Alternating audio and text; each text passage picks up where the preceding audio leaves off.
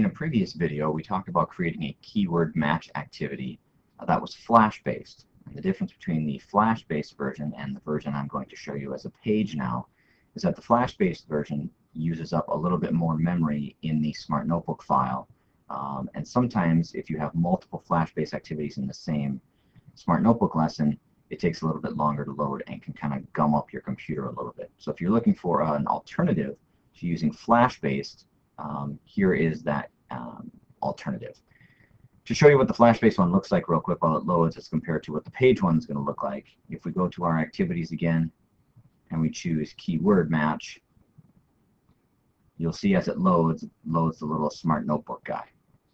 Now,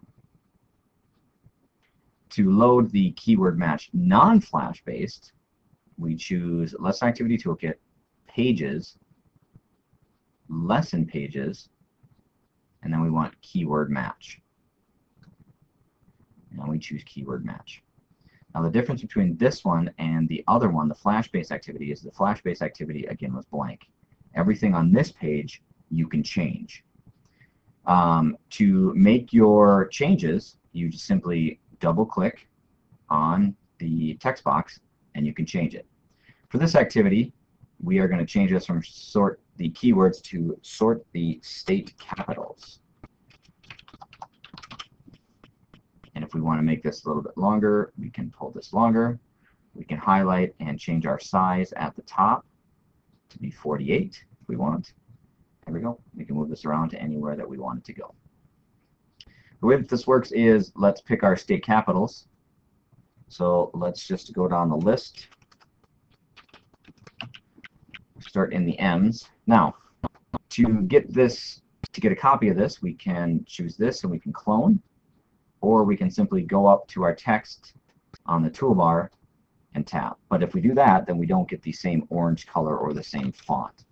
So I don't want to do that. I just want to keep changing the same text box that we're using. So I'm just going to clone this again.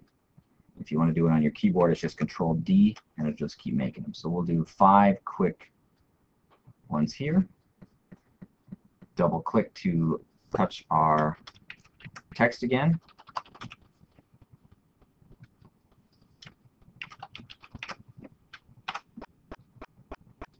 Now the difference with this one as opposed to the Flash-based activity is you're going to have to move everything around. So this, you're really only going to be able to do this once.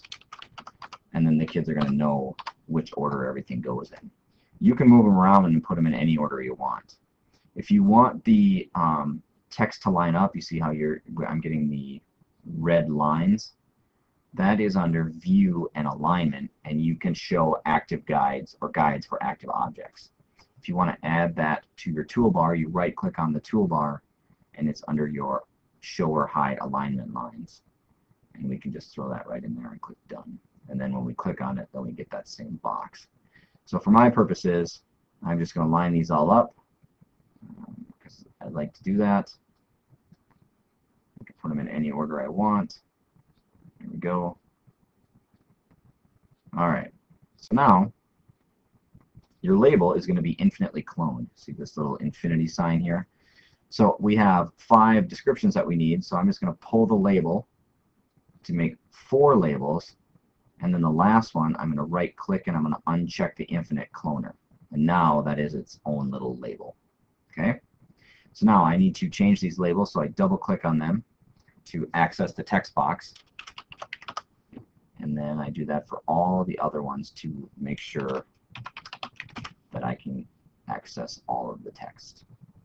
When I'm done,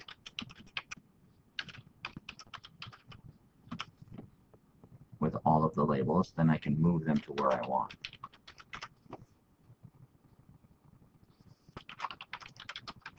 Okay, so I have all of my labels here now, and I can arrange them to be where I want them. If you don't want them in alphabetical order, you can simply just move them around a little bit more, make it more difficult for people to figure out where everything's going. Okay. Now one thing that you would want to do to give the kids access to the answers is you can select all of the labels, clone them, and and put them in the correct order. So we'll line them up with the words here. Here we go. And then you can move your little question mark over. You choose the question mark. I hold Control, select all of the other ones together, group them. Actually, before I do that, I want to move this a little bit farther off the page so that when I move my labels, they don't show up. So I group them, and then I move this off the page. All right. I'm also going to change this to lock and allow to move so that when I move it, I don't get that text box look around it. All right. Now the rest of the things on the page, I want to highlight like this, and I want to, well, first of all, I want these here to lock in place. I do not want the kids to be able to move them. So now the kids can't move them. I can't even really select them and do anything with them. If you need to access them again, you can right-click on them, and then you have the ability to unlock it. These down here, I want to lock, and I want to allow them to move.